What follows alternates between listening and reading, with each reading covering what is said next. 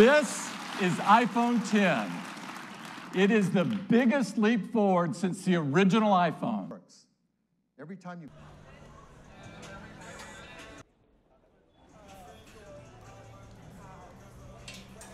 I think truly that there are some people out there who will skip meals to have these devices, and we can debate whether that's wise or not. Probably it's not, but we would urge people to really do a kind of audit of their own personal finances, whether this is a good idea to take on the additional monthly charge. Just because you're unhappy with your phone or just because it seems to not be working doesn't necessarily mean that you absolutely need that shiny new thing. 现在据网传不是8000多吗？